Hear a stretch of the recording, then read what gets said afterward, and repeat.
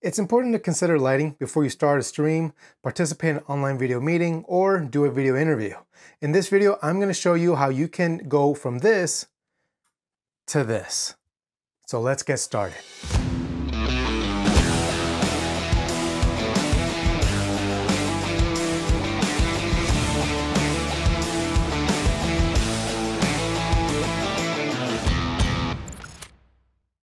What's up everyone, I'm Genaro, Senior Pro Market Specialist for Canon USA. And in this video, I'm gonna show you how you can improve the overall look on your online video meetings. Some of the topics we will be covering will be location, choosing a place in your home or office, camera, the difference between using a small webcam and a photo camera, background, how to light your background using practical lights, windows, how to manipulate the light coming from a window in the room, key lighting, how to create a soft light source for your key light.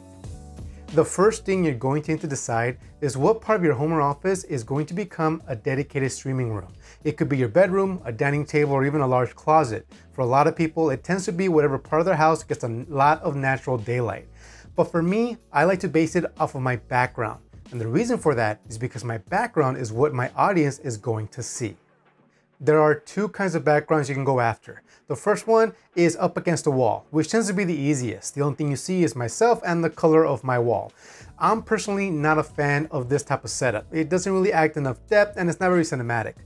But if you're a video game streamer, this could be beneficial in the sense that you can paint the area behind you with green screen paint and superimpose yourself onto the video stream. But for what I do and for what I need, I'm gonna do something different. I'm gonna turn the camera around. I am not against the wall anymore, and now I'm aiming the camera towards the room, adding a little bit more depth to my image. Now this is gonna help me get that more cinematic look I'm trying to achieve, but as you can tell, I'm still being auto-exposed by the webcam, and it's not doing that good of a job in this tricky lighting situation. So let's move on to the next topic, camera selection. When it comes down to camera selection, one of the biggest factors that's going to affect the look of your video is the size of its sensor. On a traditional webcam, the sensor is really small. But if you upgrade to a camera with a larger sensor, like that of the G7X Mark III, the G7X Mark III utilizes a larger 1-inch sensor that offers a better looking image than that of my webcam. But to get the more cinematic look that I'm trying to achieve, I am going to have to go with a much larger sensor. I am now using a Canon EOS R mirrorless camera. This camera utilizes a 35mm full frame sensor. The sensor is about 2.5 times larger than that of the G7X Mark III and about 7 times larger than that of my webcam. This larger sensor helps gain a more cinematic look with the help of the shallower depth of field within my image. When you compare all three sensors next to each other, you can see the different kinds of looks each camera can give you.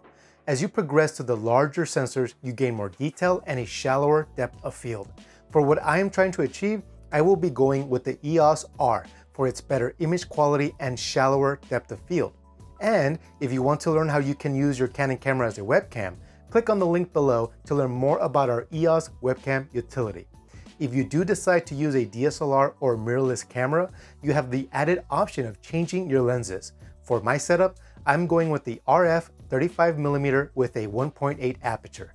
This wider aperture offers a great shallow depth of field at a great focal range.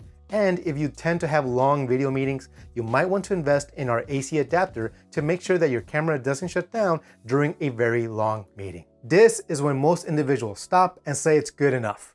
But we're not going for good enough. We want to stand out. So the next subject we're going to talk about is your background. And how do we improve your background with a little bit of art direction and lighting? I decided to use my gear storage room as my main streaming room. In this room, I have my Canon Pro 1000 in the back of the room, a long lens on top of the bookshelf, and my camera bags are hung up against the wall on the other side of the room. Your background should show a little bit about who you are, so you can also see some of my professional work mounted on the walls. After you set your background, go back to your camera and look at your frame and exposure. On my camera, I'm still in auto exposure mode and it looks pretty much okay, but I feel like the background's a little bit too flat. Well, the way to solve that is by putting in some practical lights. So we're gonna add 2 desk lamps to the background. I thought these two small desk lamps could be good props, so I placed them one on each corner of the room. The two lamps helped in creating a more dynamic lighting to my background. One thing to be aware of is what kind of light bulb will you be using in your lamps. If you haven't noticed yet, the only natural light this room has is some daylight coming in from a small window to my left. As you can see in this comparison, a tungsten bulb has a warmer color and does not match with the same color temperature from the light coming from the window. But if I use daylight balanced bulbs, the light from the lamps begin to match the light from the window. You don't have to use daylight balanced bulbs, but it is something to be aware of. Getting back to the window in this room, let's head over to our next topic, manipulating the lighting from a window. Now, a majority of individuals will place their webcam next to a large window inside their home so that it can be naturally lit. To me, this plan only works if 1, you are being lit from the front or from the side, and 2, it helps complement the background you're trying to achieve. In this room, the small window to my left would have not really given me great lighting, and it would have given me a terrible background.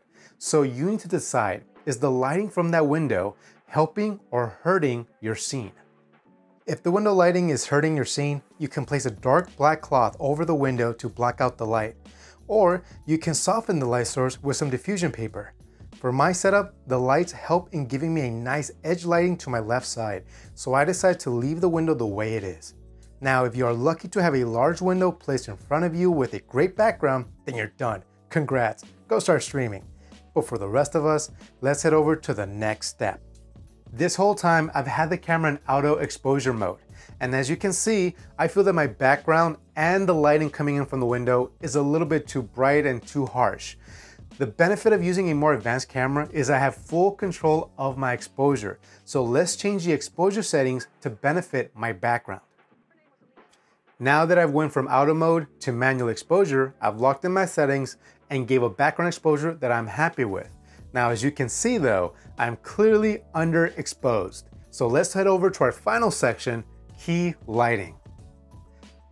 In this room, I don't have a huge front window to get exposed with. So I'm going to recreate the look using a different light source. So let's look at 3 different kinds of light sources that you can use. In this shot, I'm being lit by another house lamp. It's offering nice soft lighting and it's using daylight balanced bulbs so that it matches with the background lighting. In the second shot, I am now being lit by an LED panel.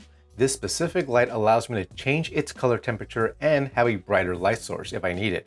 But I feel that the lighting is too harsh on my face. If you want to soften your key lighting, then you need to increase the size of the light source. One trick to increasing your light source is to bounce it off a large whiteboard, or for my setup, I decided to use a large lighting softbox and added a 200 watt daylight bulb inside. The larger the source, the softer the light will be. I am now happy with the look of my video feed, and I also have a dedicated area for all my future online streaming or video meetings. I hope you enjoyed this tutorial video, and if you did, please subscribe to our YouTube channel so that you can be notified on future how-to videos. Take care, everyone.